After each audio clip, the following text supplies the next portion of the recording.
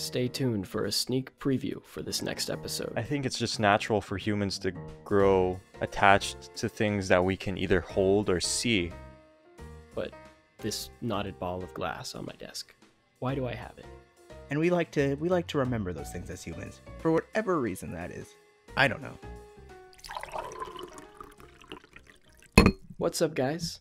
I'm Cade Petrie. Welcome to another episode of the Speak Easies. Joining me today are Grady Thomson and Polo Delos Santos, as always. And this topic's actually a surprise for some of my co-hosts. They don't know what we're talking about, and I just wanted to tell a little story, like I did beginning of the last episode that I started.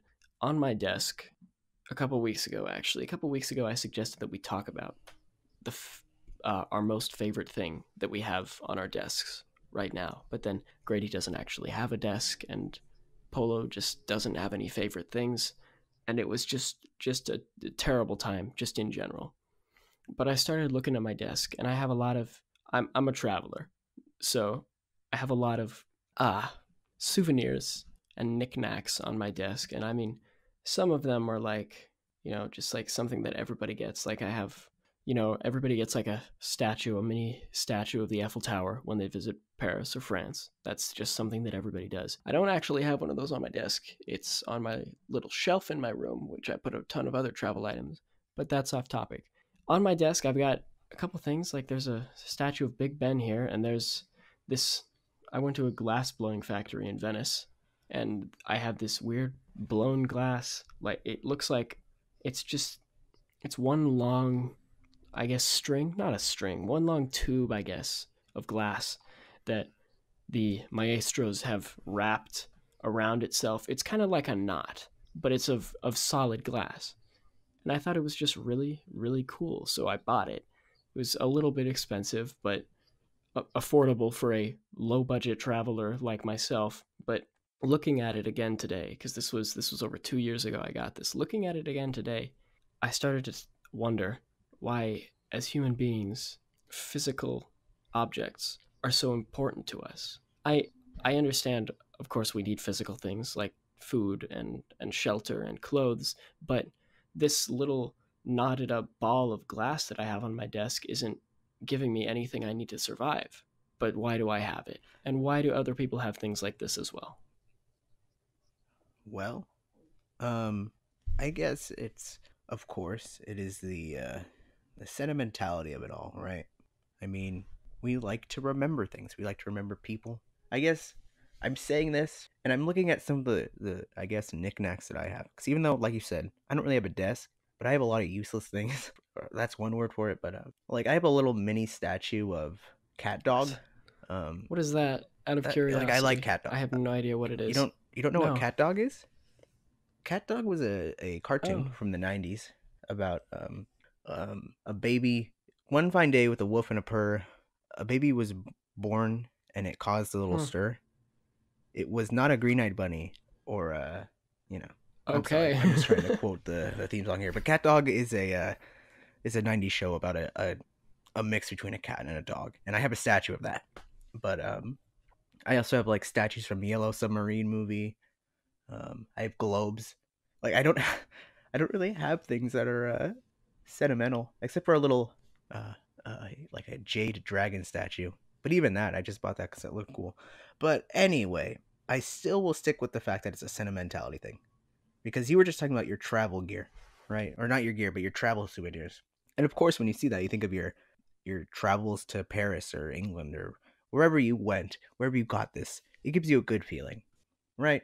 And we like to remember those things as humans, for whatever reason that is. I don't know. But as for me, most of the little knickknacks that I buy are just things that I think are cool. Like I have a replica. I say replica. I have an apple that is made out of styrofoam, and I just keep that on my bookshelf because I thought that was cool. So like I'm sort of proving my own point wrong, but that's my theory. Polo? Now, I think so when you talk about material items, are you just talking about like souvenirs, or are you just talking about anything? I don't know. What I'm trying Besides to say is, why are food humans and stuff so attached to physical objects that they do not require to survive. Things like food and shelter, of course, and clothing. But this knotted ball of glass on my desk, why do I have it? Well, I think for the most part, it's stems from the fact that humans have all these the five senses, but the what I guess want to focus on for this particular concern is touch and sight, right? You know, so we use those the most, of course, besides hearing. Well, we use all five, right? But those two are highly used in today. So I think it's just natural for humans to grow attached to things that we can either hold or see. Like music, that's not a material thing, is it? So can't really talk about that. But Well, I mean, I enjoy music. no, it's definitely not a material well, thing. yeah, I mean, but like the fit, there's physical paper, but other than that, I agree that it's not a material thing. We have instruments and we have physical like. But sheet I was gonna music, say but I think people can. I was gonna say I think people can grow just as connected to a song as they do to a souvenir, or not souvenir, but just anything, because it's just about what that means to you, what you've experienced in context of that. That's my thing. Whatever it is, you just attach and associate the feeling that you had at that moment with whatever it is you're listening to or seeing or holding. yeah. actually, Here was my. Oh, yeah, go yeah, ahead. actually, when you, I like how you bring that up, Grady, because that's actually is a great point.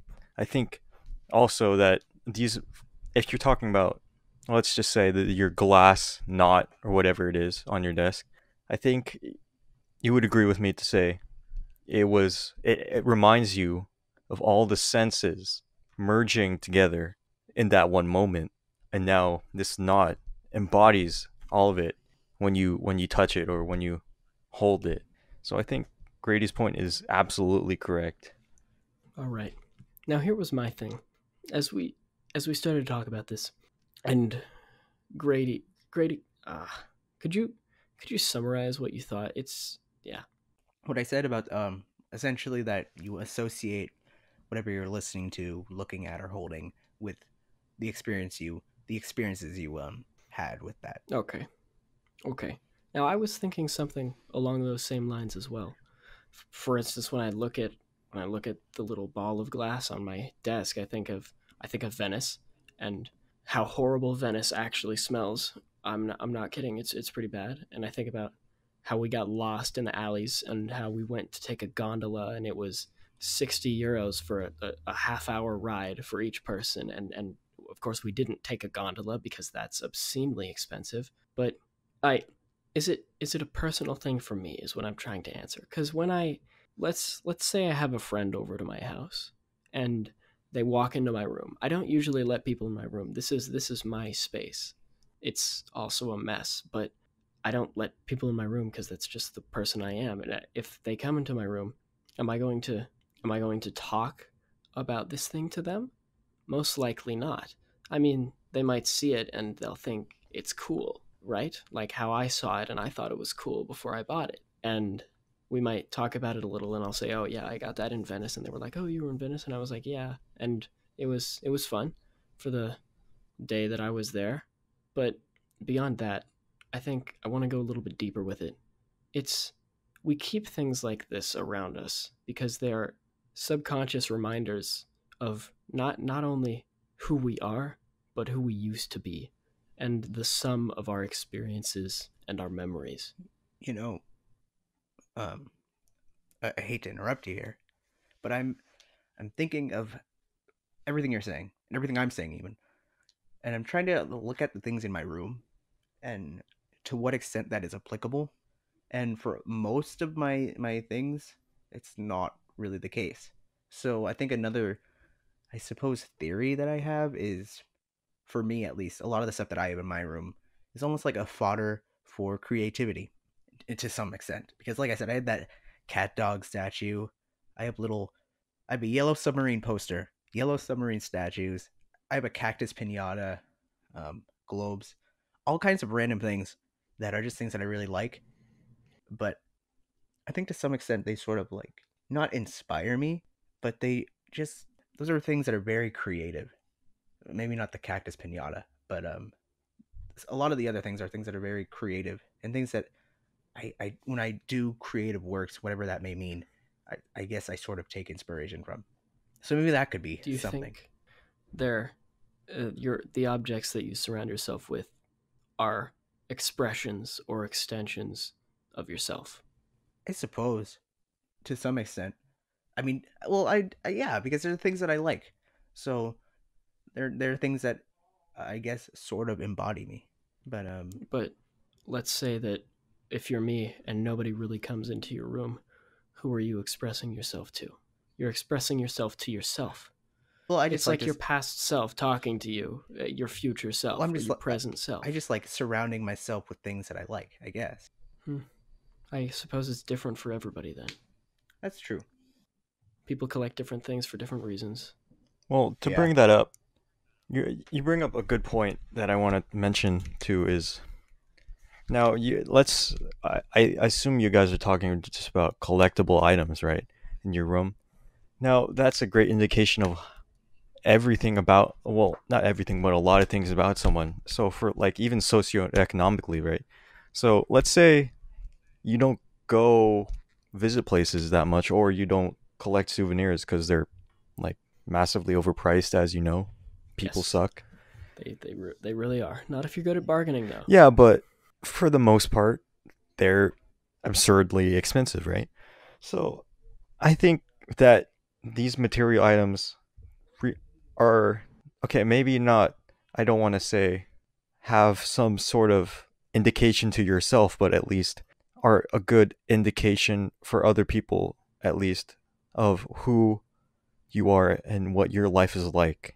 So for someone who may not have as many collectible items I don't really have anything collectible from my travels, but I do have tools, and I think that represents my tinkering mind. I have my camera and some screwdrivers out and various stuff.